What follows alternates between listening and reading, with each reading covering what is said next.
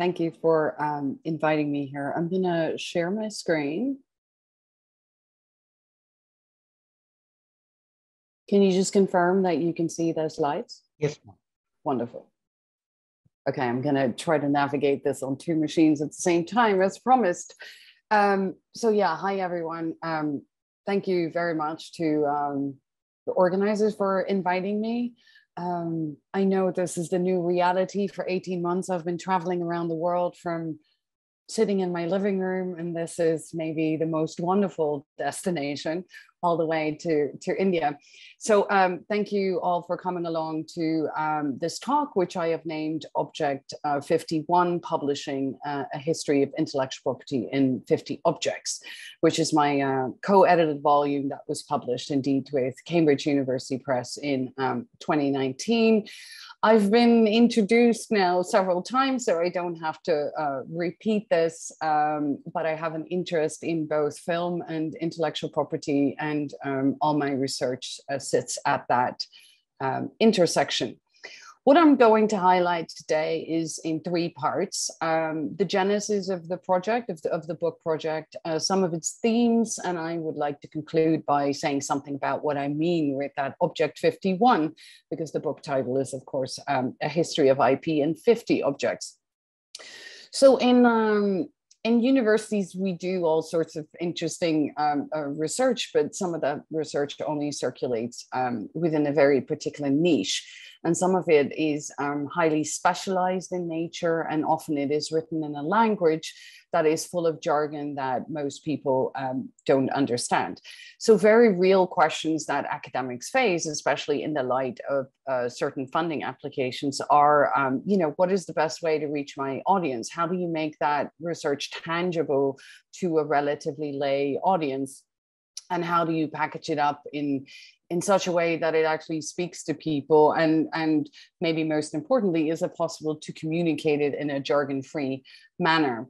So the world out there, as we like to call it, is pretty good at packaging their message to a wide audience. So in 2010, for instance, there was this podcast called A History of the World in 100 Objects.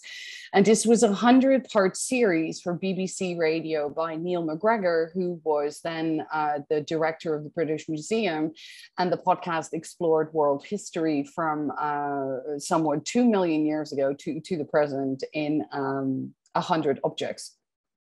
And then in 2011, a book with the same title followed.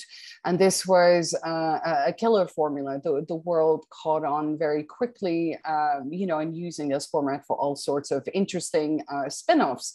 So in 2013, for instance, we had this really interesting book, A History of Cricket in 100 Objects. That year, we also saw A History of the World in 12 Maps. In light of the centenary of the First World War, 3 books with the same title came out. These were by different authors and different publishers, but 2 of these even came out in the same week. I'm originally from Holland, so I particularly like this one, The Netherlands, An Objective Self-Portrait in 51 Objects. And another example would be The World Cup in 100 Objects, a formula, it seems, quite literally for everything. And in 2019, we added to this collection history of IP in 50 objects. My co-editor, Dan Hunter, who's the Foundation Dean of Swinburne Law School in Melbourne, Australia, he tossed his idea around of doing this with IP, somewhere in 2014. And when he and I then had our first conversation early in 2015, when I applied for a postdoc at Swinburne, he told me that whoever he was going to hire, he'd like to work with him on this project. And I got the fellowship, and we slowly started to figure out how this was going to work. It took a few years to finish it, but here we are. And I have the feeling we worked so very hard on this for so long. And somehow this is a very realistic academic publishing turnaround cycle, 3 to 4 years. So the book is a crossover between an academic publication and a very richly illustrated coffee table book to make it, appeal to a very broad audience. And as I said, we published it with Cambridge University Press out of the law division in New York. And it now retails for $30 or just under 18 pounds. So intellectual property, as you might be aware, is the set of laws that primarily encompasses copyright, patent, and trademark law. It also includes trade secrets and publicity rights. And it is one of the most important structuring systems in modern society, as it underpins all of these vast industries, right? In aerospace, architecture, pharmaceutics, and then my own interest, media and entertainment. IP laws are complicated, they are arcane, and few people understand why they should care about, for example, copyright law or the grant of a patent or the registration of a trademark.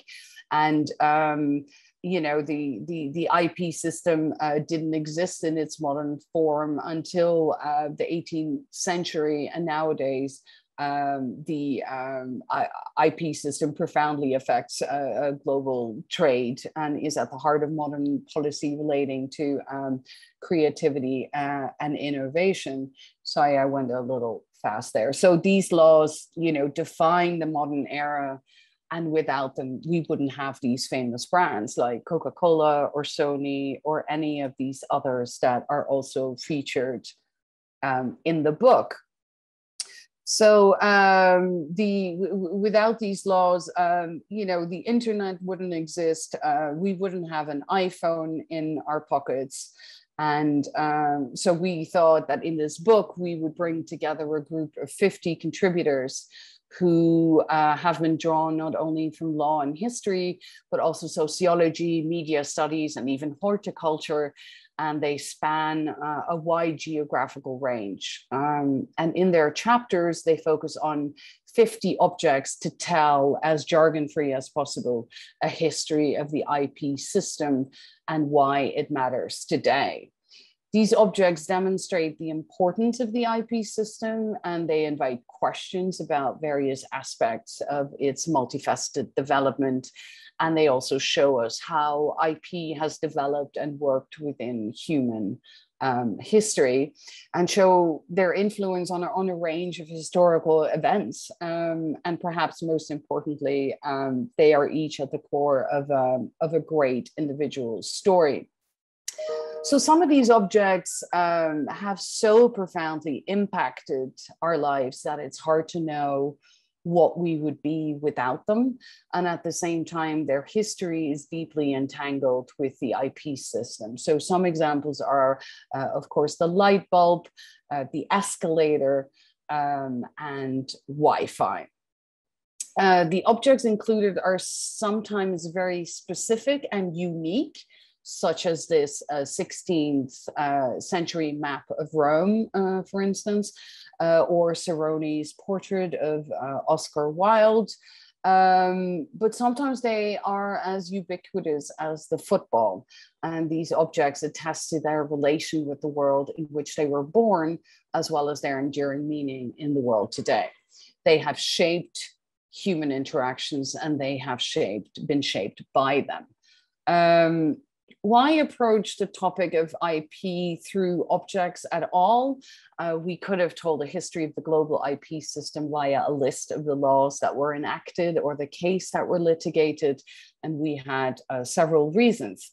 So first of all, objects are shortcuts to the social implications of the laws that we are interested in addressing. And an examination of the Betamax, for instance, is a story about a US Supreme Court case that rewrote copyright law, but also about the concept of time shifting that was at the heart of this case. So recording something off the television in order to rewatch it later. And that's a concept that has come to structure modern media consumption and provide the basis for the creation of Napster, Google, and arguably Netflix. Objects are also tangible, which makes them really interesting in the context of IP. because IP law aspires for a separation between the thing and the idea of the thing, as we like to call it. Ideas cannot be protected. It's their tangible expressions that can be. But IP law also serves to remind us that it's never possible to entirely separate the thing from the idea of the thing. And so the chapter on the Barbie doll, for instance, shows that this doll is a tangible example, not only of a toy that was originally protected by a patent, but also of a company's attempt through its litigation strategy to protect that doll's chaste image. Objects are also imbued with ideologies and practices of intellectual property. So the contribution on the football, for instance, uses the object of the football in the story of the game of football about wealth production based on IP and the exclusivity these bring. And lastly, we often rely on material objects to stand in for immaterial issues. So the dominant metaphors for the early years of digital technology were all material. So pipes, cars, and the superhighways that would transport us to a new world. And so similarly in this book, the entry on the internet uses a metaphor of the hourglass to address the architecture of internet protocol. So some of the themes, some of the great themes of IP history are distinctly addressed within the individual entries, but it's also in their juxtaposition that they are interconnected and other themes emerge from that juxtaposition. So the entries on Corio Celadon and the Murano glass vase, for instance, invite reflection on the process of innovation in the centuries before there even was an intellectual property system. And the chapter on the climbing rose raises the question how the way in which the concept of invention was conceived within the law was then altered after the patenting of this first plant, the Rosa New Dawn. This chapter also addresses the possibility of the absence of a human inventor, as does the contribution on the Elstar apple in describing spontaneous mutations that can occur in the self-pollination of a species. A huge theme in IP is the myth of the lone inventor and this flash of genius. And that's a central theme in multiple entries. So the chapter on the Alexander Graham Bell telephone addresses this myth by highlighting the importance of being first in patenting, as does the entry on the Morse telegraph. The entry on Steamboat Willie examines a particular zeal for patenting by an individual, in this case, Walt Disney's, and then inventions that are answers to other problems than originally foreseen are under scrutiny in entries as widely varied as the Post-it note, and the Viagra pill. We see issues of adaptation and recognition of copyright across national borders in the chapter on Uncle Tom's Cabin, and pioneering approaches to licensing are amongst the topics of the entries of the Penguin paperback, the Lego brick, and again, the Barbie doll. There are also musics on the relationship between copyright creativity and the public domain. They are laid out in this chapter on the deerstalker hat, completely centered around the stories of Sherlock Holmes, and the chapter on the Mona Lisa, arguably the most copied artwork in the world. And then how copyright effectively precluded public access to a historic document is discussed in the entry on the Zapruder film. The notion of what actually constitutes a copy is, of course, a huge theme that's addressed in the contribution on the photocopier, but also highlighted in this wonderful chapter on the Chanel 255, a very coveted handbag, which echoes Coco Chanel saying that imitation is the highest form of flattery, which as a business strategy is quite the contrary of the current house of Chanel's, of course. And then the development of IP in response to new technologies is discussed in the chapters on the Bitcoin, the lithograph, the paper print, my own chapter, and the 3D printer. And then to round up this section, the importance of the political context in IP can be seen in objects as diverse as this beautiful Ferragamo wedge or the aspirin pill. Both of these objects are described as the result of limited international trade as a consequence of war. So it's Mussolini's war in Ethiopia for the wedge and the First World War for the aspirin. And in light of the next presentation today, I'd like to flag up that we also have entries on geographical indication, a name or a sign used on products that corresponds to a specific geographical location or origin, such as champagne.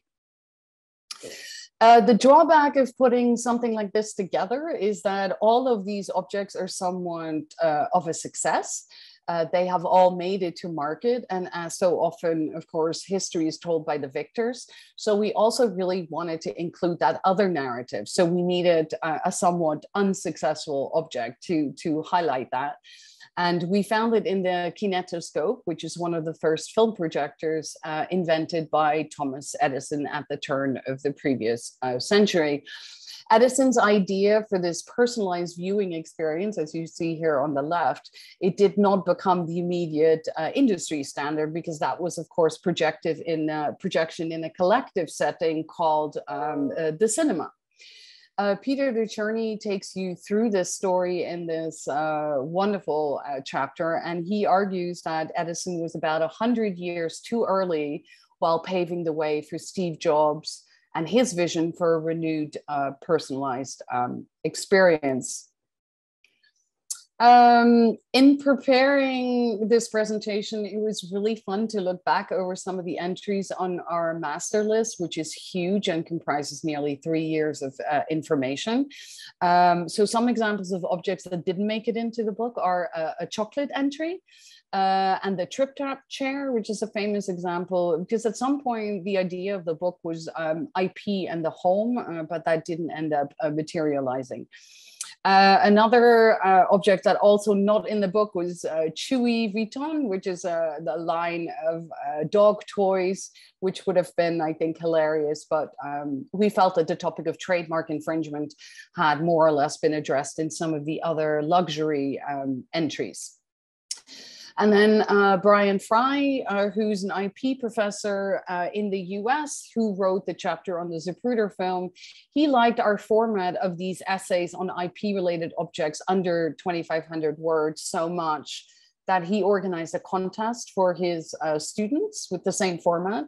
And they came up with some wonderful stuff. So the Air Jordan, the paperclip, the Tiffany blue box, which is arguably the most famous protected color in branding, the Toblerone shape, and the Stradivarius. And the student who wrote the entry on the violin, she won the contest. And as a prize, she joined us in Rome for the 2018 ISHTIP conference, where we had about 15 or so of the authors present their objects in a workshop. But like I said, all these objects are also not in the book. But I think, you know, if there's ever going to be a part 2, some of these might end up in there.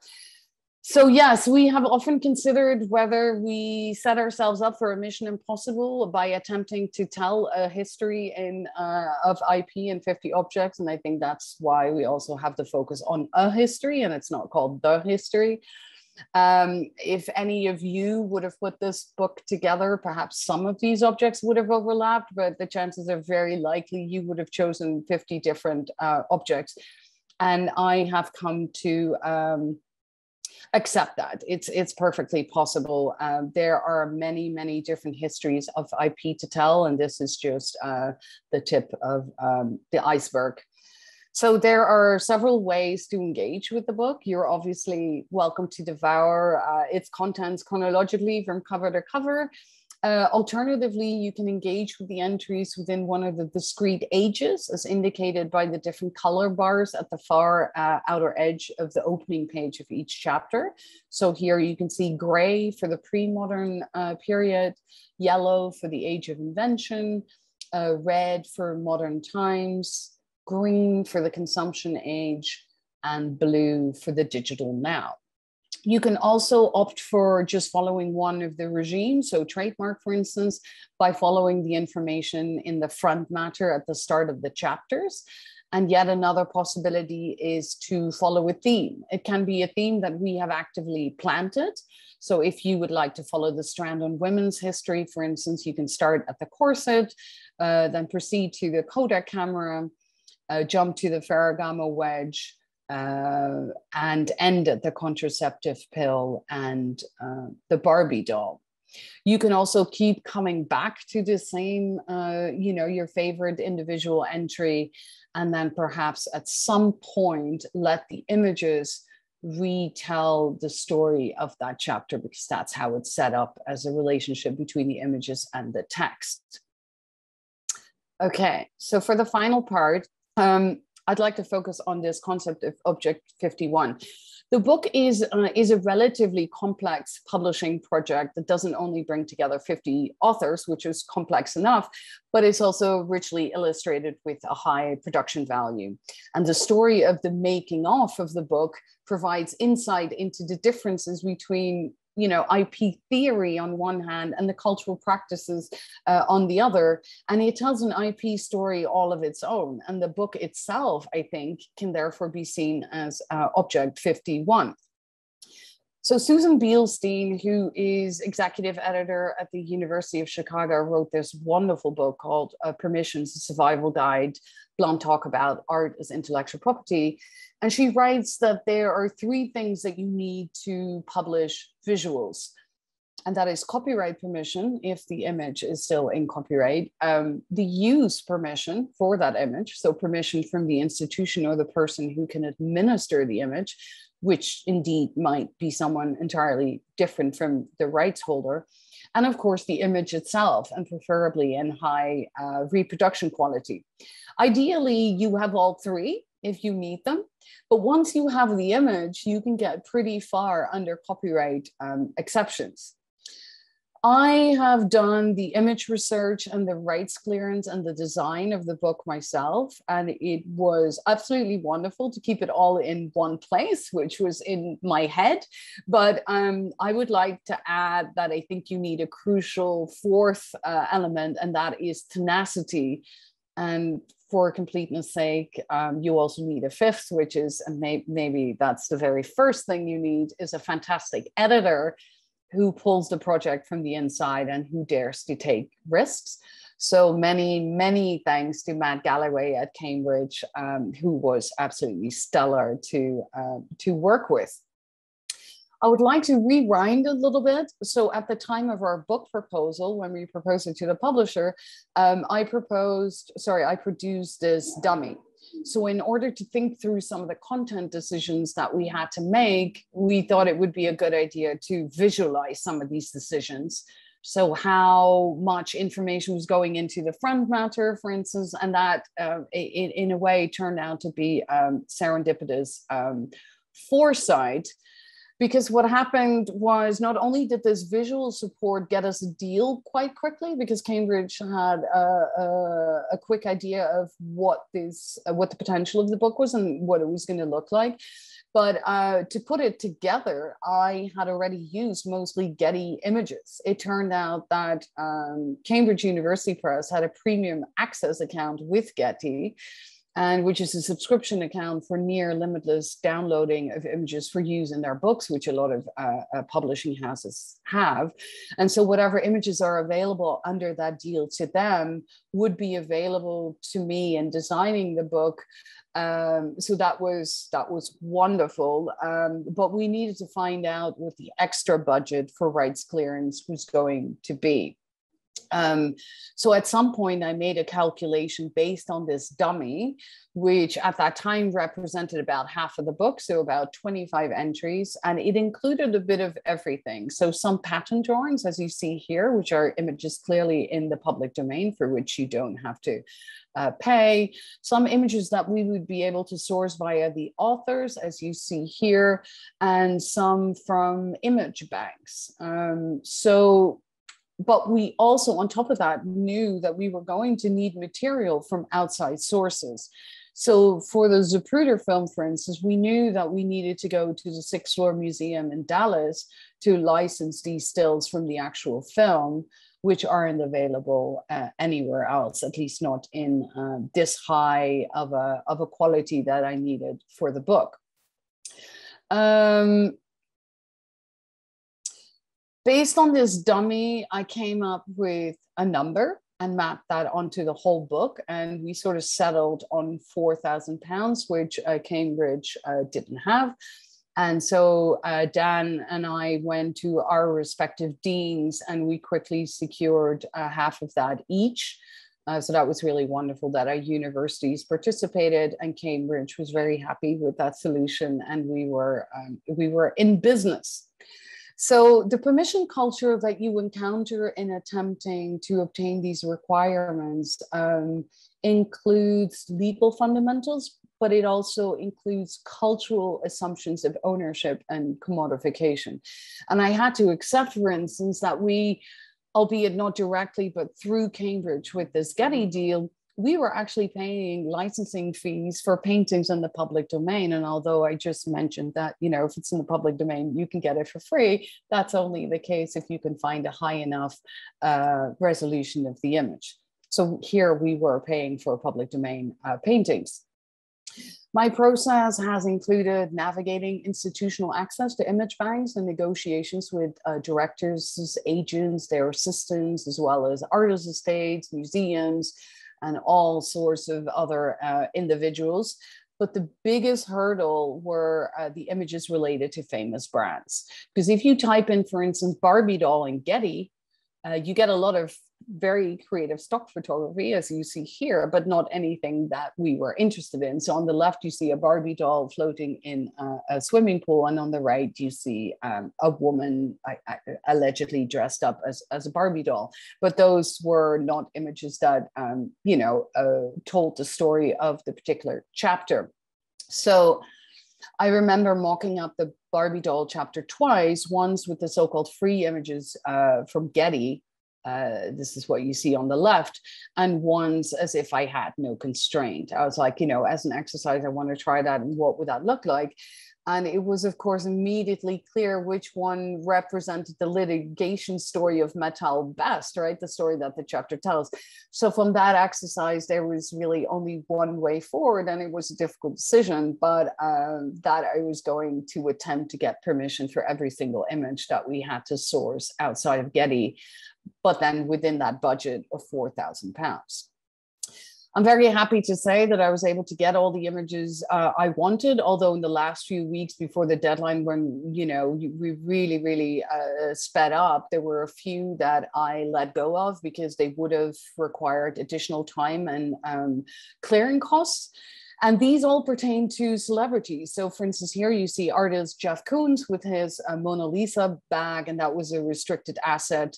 And so was the top picture on the right of Brianna Scurry, who was the goalie of the US women's soccer team, who I really wanted for the football chapter.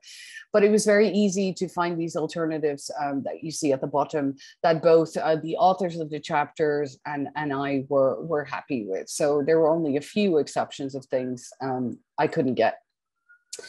Now, to start concluding, the wonderful thing about putting together a book in which more than 50% of the contributors are scholars of IP and or lawyers, because most of them are both, is that there's always someone to ask for help. And one of them is the wonderful Professor Peter Yazzie, who is a worldwide specialist on fair use, which is a doctrine in US law that permits limited use of copyright material without having to first acquire permission from the rights holder. And a few years ago, over dinner one night, I had a conversation with him about me going to do this myself. And I was really happy that Cambridge let me design the book. But, I was kind of nervous about the whole clearance side of things. And he offered to help, and he really wasn't kidding. I must have sent him, hundreds of emails, and always with the same wonderful impatience and insights. He sent me another detailed explanation. So that was just a a wonderful experience.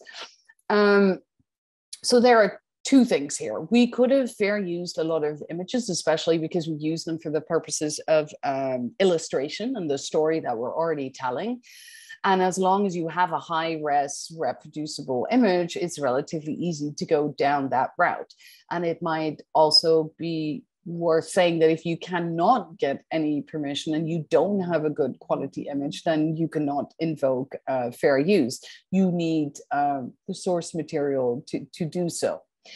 But what was really important as an additional layer for a book like this is that it's not only the legal situation. You kind of want to be able to say, image courtesy of Salvatore Ferragamo, right? That's a really nice thing to say, that the brand is on board, or courtesy of Todd Haynes for the stills of his film Superstar, or Universal Denmark for the Aqua still of I'm a Barbie Girl music video. And in these last two cases, I already had the images because they were screenshots from audiovisual material, for instance, and I upscaled them. And in both cases, the people being able to give the permission didn't even have high-res images available to send to me. So it was quite an interesting situation. So in all these cases, I've gone down the permission route first. All images were cleared for worldwide use in English and to cover the initial hardcover publication. Only in the cases in which we didn't get permission from the rights holders, we have fair use the images. So for instance, for the Post-it note chapter, HBO did not give permission for a still from Sex and the City. And everybody who's approximately my age knows this reference. In one of the episodes, a burger famously breaks up with Carrie on a Post-it. And the author of the chapter also really wanted to use that anecdote. And as Peter Yazzie states in his wonderful Reclaiming Fair Use book, the owner's refusal to license may even increase your case for fair use if the material is important to what you're trying to say. So we've added in the caption of the image that we are fair using this image. Chanel also denied permission to our use of the ad on the left, you see here, the one with the black border around it, in which they tell the fashion industry how they prefer their trademarks to be used. And their denial of the ad had nothing to do with this image. They actually objected to the content of the chapter because it discusses Coco Chanel's Second World War history, and they suggested a rewrite. And so they wanted to thwart, the use of this image. And so we ended up fair using this image. Sony told me that the ad agency that made this Betamax ad held the copyright, but when I spoke to them, they of course referred me back to Sony because it would have been a very unusual construction if the ad agency had the copyright to the ad rather than the client. But I danced back and forth a few more times between them until I decided to just go out and try to find the images elsewhere. And I had enough of a paper trail with their answer should it ever come to needing that. So I bought, for instance, old editions of Time magazine on eBay for this Jack Valenti portrait in the chapter, which I ended up just scanning from the magazine.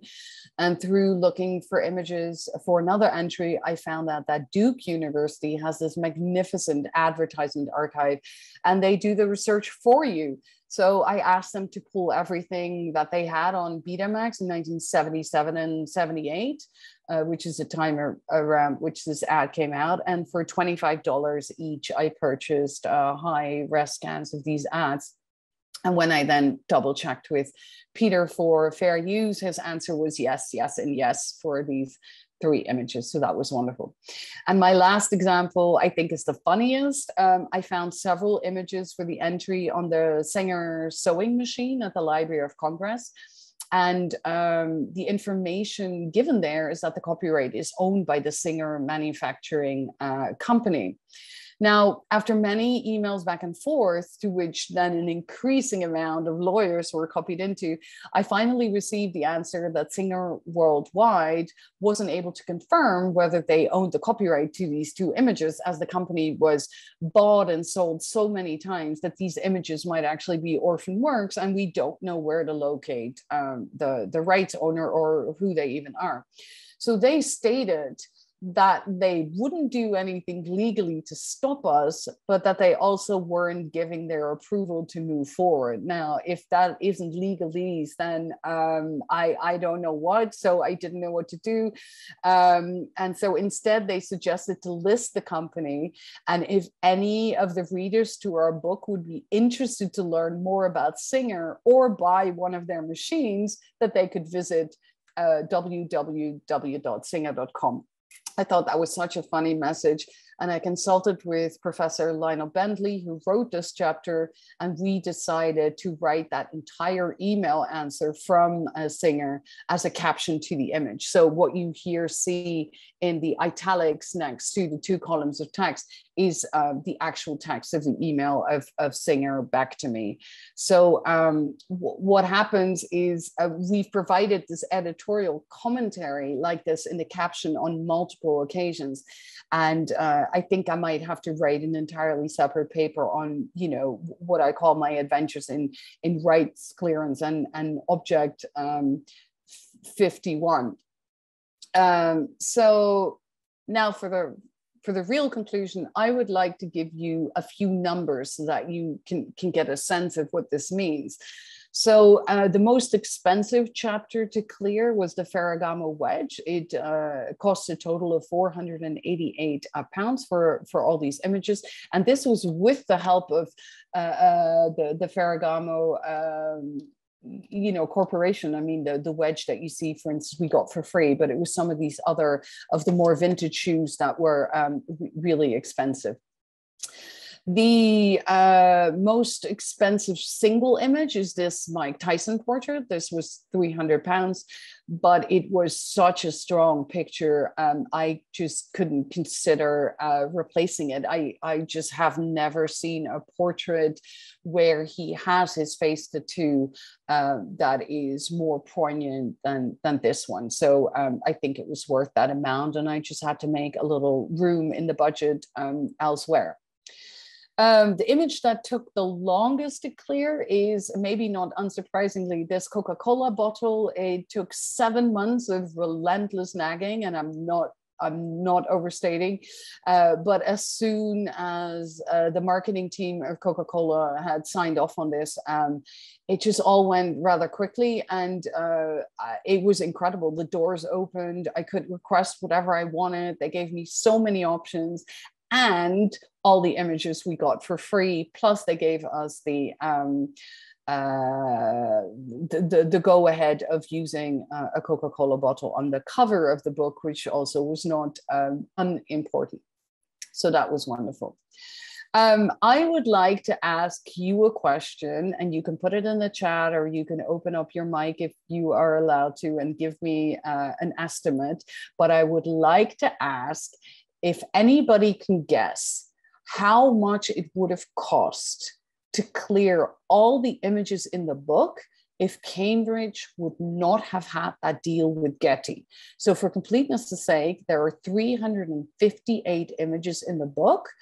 And I also like to be fair, in the case that Cambridge would not have had that deal, there probably would not be that many, or almost all of them would have been under fair use. But I would like to ask if anybody can guess how much it would have cost to clear the entire book.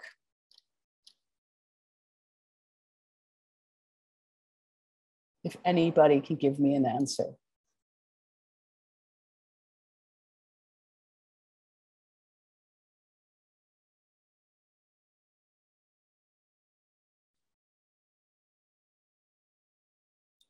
I cannot see the chat. Are there any answers?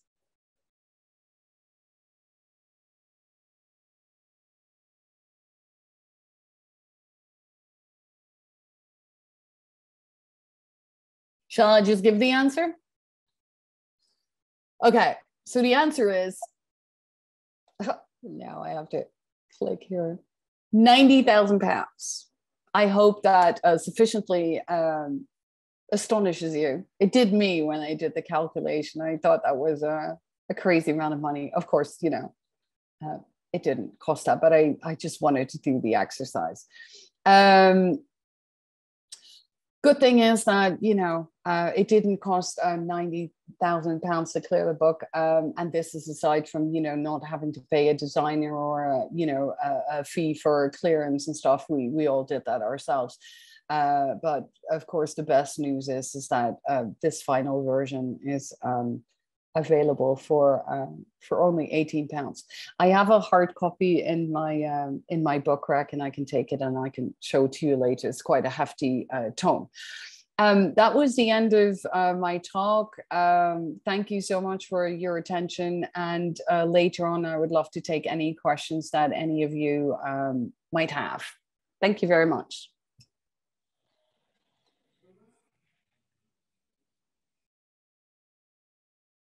Thank you, Claudie ma'am, for your enlightening talk. I never knew that doing this book was such a, what to say, no, tiring experience, I must say, but what a treasure it has created for all of us to cherish in long term. Definitely, I'll ask my library in the university to have a copy so that we as IPR cell can also enlighten our students and have a resource to look into in later hours.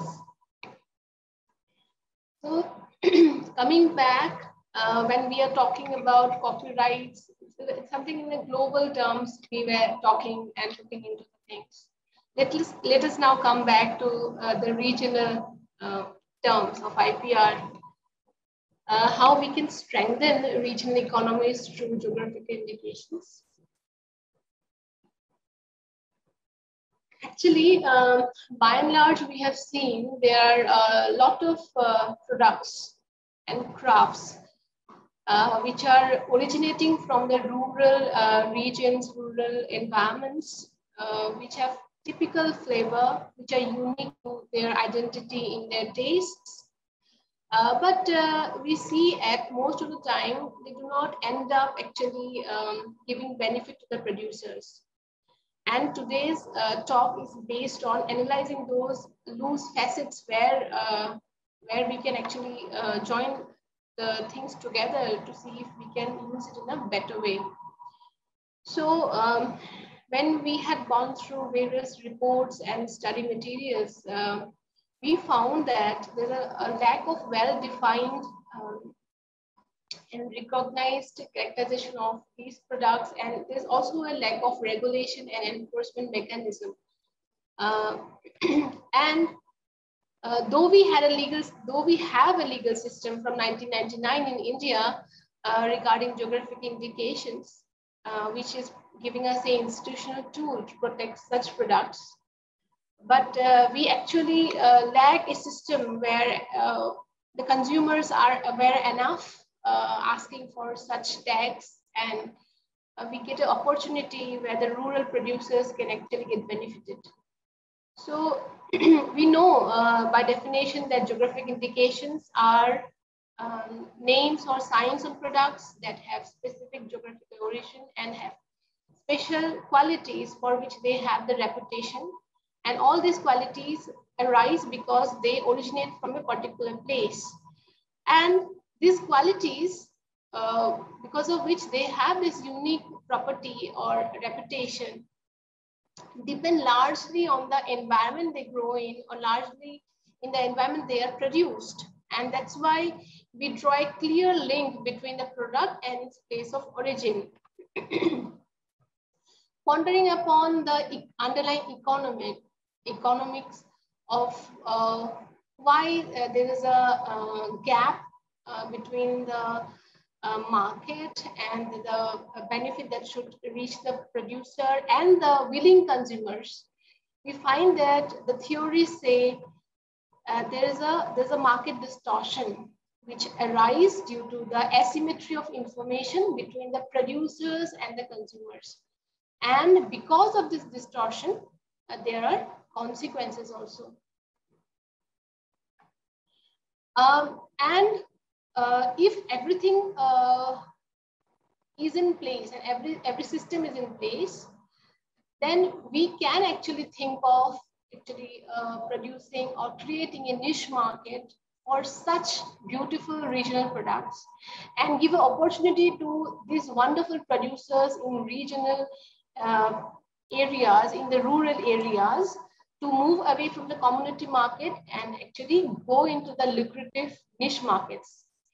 And we now see there is a growing demand and attention towards these specialized products because there's increased awareness because of whatever information we get in the web or social networks, and also the kind of renewed interest and nostalgia for the culinary history. If we talk about the food, regional food, we actually find such factors helping again for the renewed attention towards these products.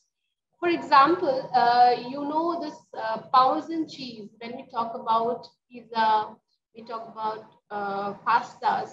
We also talk about Parmesan cheese, but we also know that it is one of the most imitated forms of cheese across the world. Though originally the actual Parmesan cheese should originate from Reggiano region of Italy, but with this name we find a lot of pirated products. Now coming to the origin label products, how these are important. These are very important because these increase value of the product, because people associate value with certain places to some kind of products. For example, mozzarella cheese. Mozzarella cheese, we know these are used in certain kind of food, and these are only found in Italy and made from buffalo's milk. And with the lockdown, many of us have tried various other kind of dishes that we generally order from outside. But when we have started trying, many of us have started trying at home. So we may have also ordered these cheeses online, but we do not know the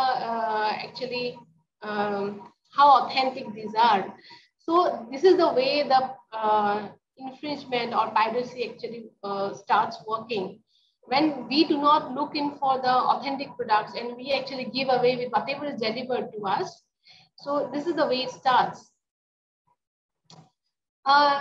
In case of champagne, all of us know champagne is a luxury alcoholic beverage, and the real champagne actually originates from a county called Champagne in France, but it's found in the market where champagne bottles are written in the way, but these are not probably originating from Champagne. And but the dedicated clientele of Champagne is not diminishing because of it is highly priced. It is increasing because we find the major share of consumers of Champagne belong to the top 10% of the earning population. And here is the population who actually look forward for the fine quality. They go for the exclusivity of the product, and that's why they're willing for paying the premium prices associated with such regional products, GI tagged product. Probably you all know Champagne in India is a GI registered product. Coming back to India, in India, though we had the law from 1999, we had the first registration in 2004, but till now we had individual names protected, individual logos protected. There were no common logos actually making us identify this is the regional product, this is the regional protected product. But government has made the things easier now. After 2018, the Department of Commerce has actually made a specialized logo for all the GI registered products in India with the tagline Atulya Bharat Ki Atulya Nidhi. So you may know that the tagline for tourism, Department of Tourism is Atulya Bharat. So somewhere tourism is connected with the regional products. So the tagline is also connected in that way. So probably the government wants that the tourism gets connected with the regional products of that area.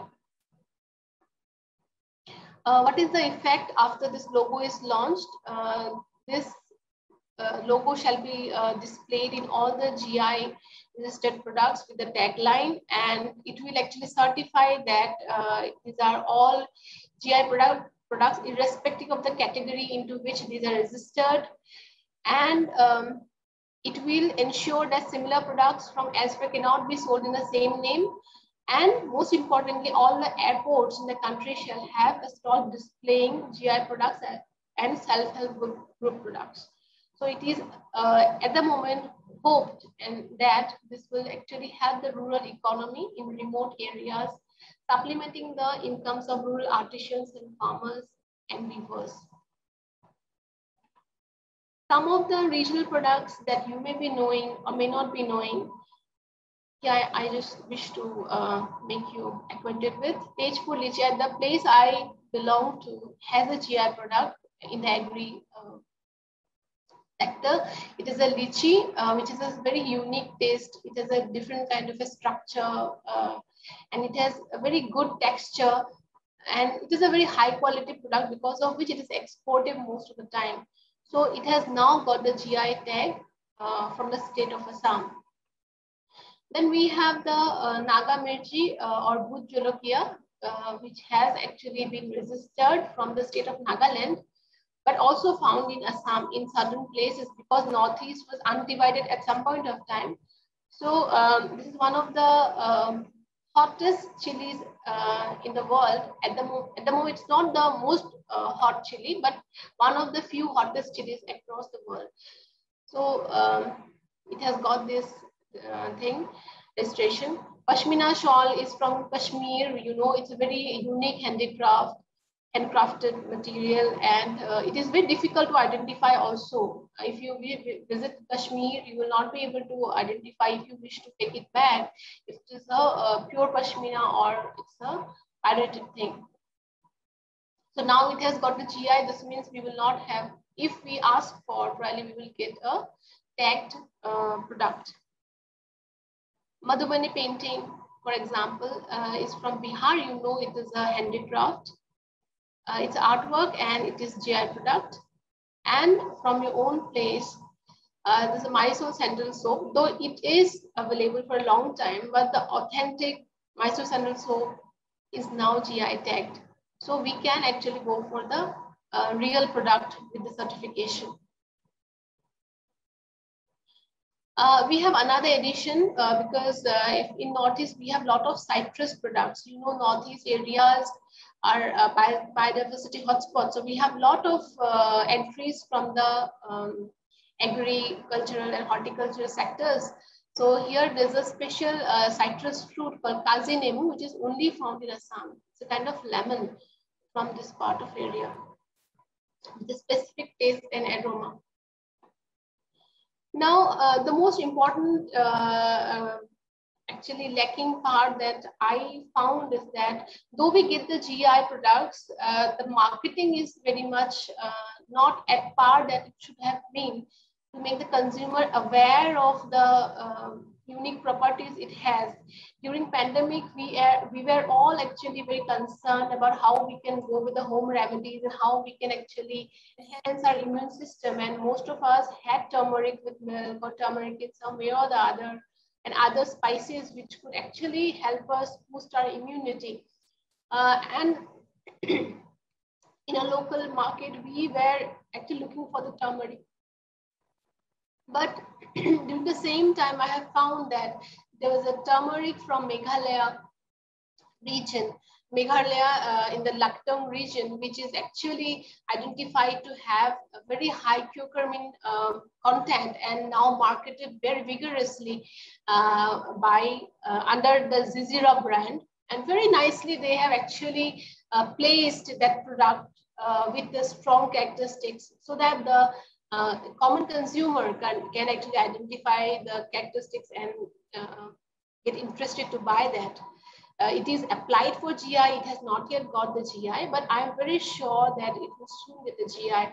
But I was very enthralled by looking into the marketing strategy, because unless and until the demand actually rises from the consumer side, the producers do not feel the requirement or do not feel the push to use the GI tag. So only if they use it properly in the marketing channel, then only the return can be ensured back to them.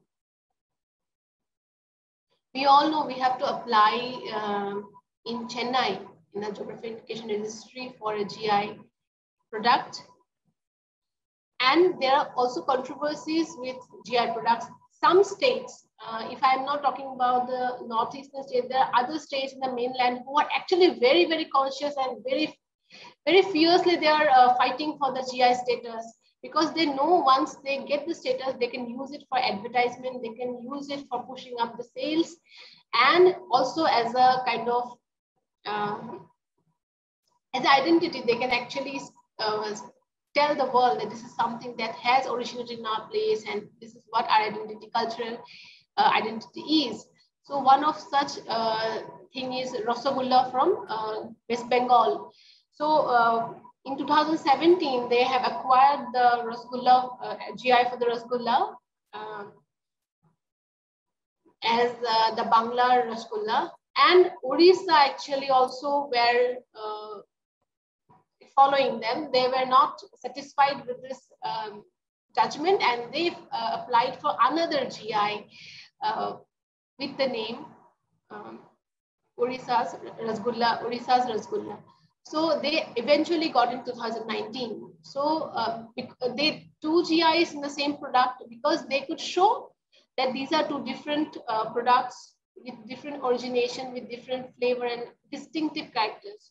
So both of the states have got the GI.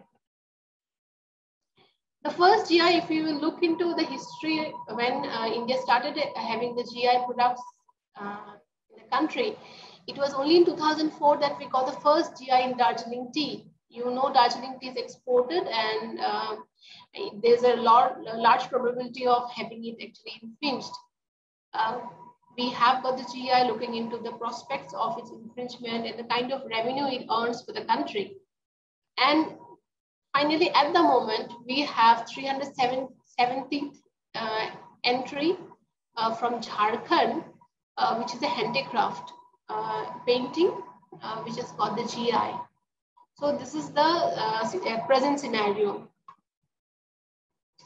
If I talk about my own state, Assam, actually we got the first GI in 2007, which was applied by the Assam Science, Technology and Environment Council, a body from the government of Assam.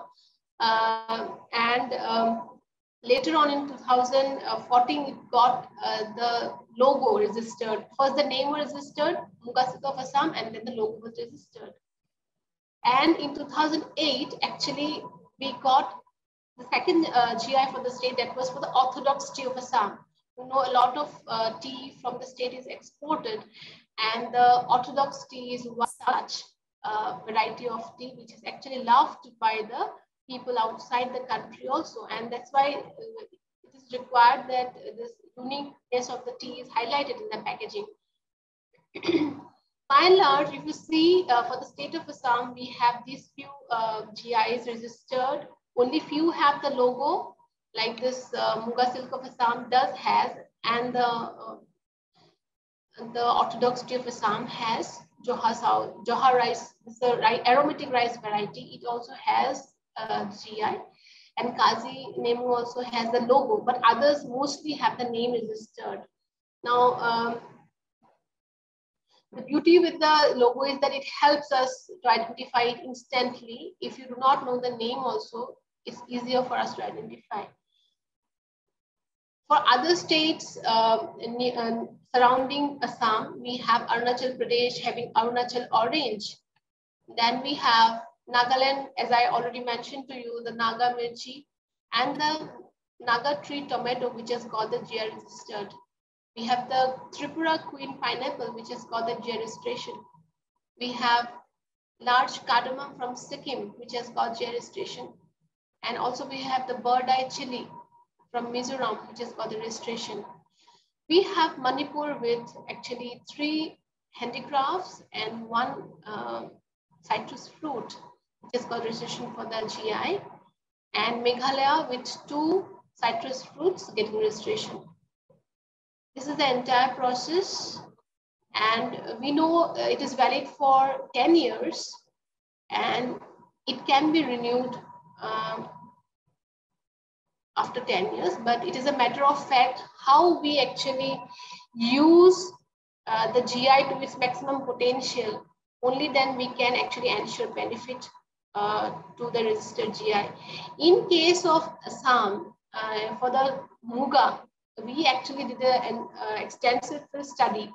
We have actually found that though the registration was done by the government body, many of the people residing in very remote places who actually work for this craft, who actually rear the silkworm, who are engaged in weaving, do not know about this GI registration. They do not know what is the benefit, and that's why they had not registered themselves for the authorized registration, authorized user registration. So unless and until one is authorized user, they cannot actually use this tag into their finished products, in spite of the fact that they are producing pure product, but still they have to register themselves in the GI registry with some formalities done, and only then they can use this in the final product. Now, these people who are very innocent people, they hardly know about this kind of registration. And that's why we find in the market, there are no actually users at all for this registration till 2014. And then we actually from ourselves tried to make them aware and help them register themselves as authorized user. And now more than 300 weavers are registered authorized users who can use this logo in their in the finished products or whatever product they are dealing in that cycle of Muga production. Now, there is an information asymmetry as we discussed in the earlier slides, that why this is not happening, why the return is not coming, because as the demand grows, only the certifications actually are used by the producers or the traders.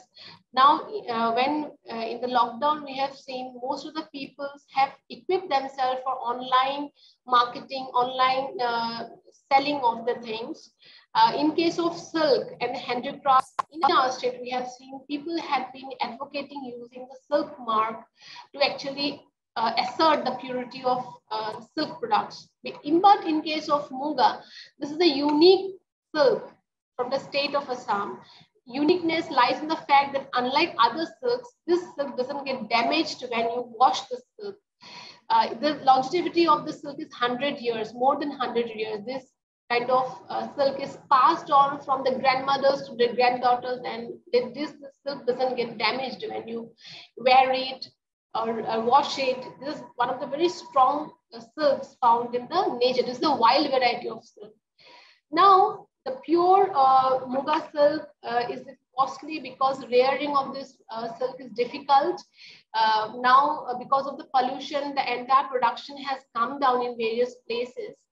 So many times we find the production is adulterated with another cheaper form of silk, and this cheaper form, largely the tussar silk, is dyed and starched, and then it is mixed with the Muga yarns, and then the entire production cost is brought down.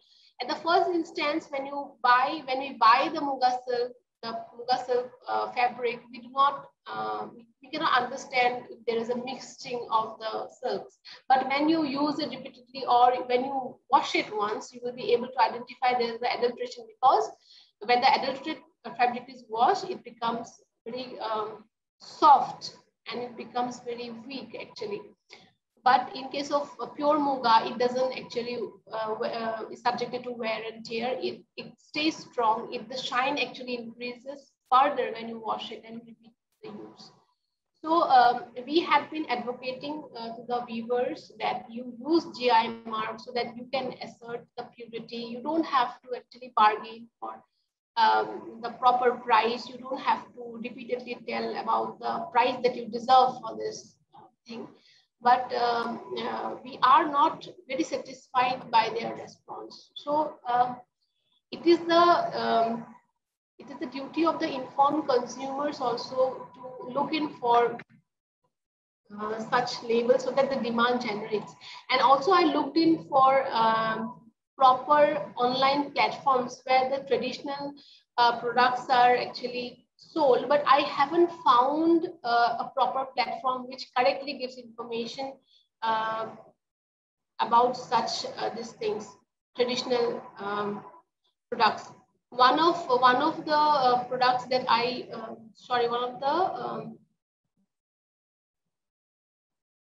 one of the websites that I went to is this one, the stateplate.com. Okay, so here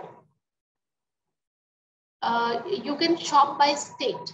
Okay, there's a tab for Assam. When you tab it, you get this thing, this page. But if you will go through the products, even the information is not correct, because this Lakhtong turmeric is not our thing. Then Bhujjolokia is also not technically now registered in the name of Assam.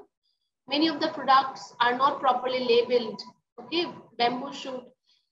I mean, if there's a GI in some form of, there's a Karbi Anglong ginger, which is actually GI registered, but the labeling is not proper. The information asymmetry does exist even in these online platforms. There's another website called nativespecial.com. Here you will find Andhra Pradesh, Maharashtra, Tamil Nadu, but all the states are not featured. And I don't know if the products which are showcased actually are correctly informed, correctly labeled. Another website, ethnicpip.com, also actually doesn't give a state-wise buying option. And the Amazon Karigar at the end, I found that actually it is showing emporium wise, but the list is not very exhaustive. The list is very limited to few states. Okay, so this means there are certain states you will never get a platform to showcase the regional specialities, regional products. So we will have to work to bring down this asymmetry and actually work for actually strengthening the regional economies by bridging this gap.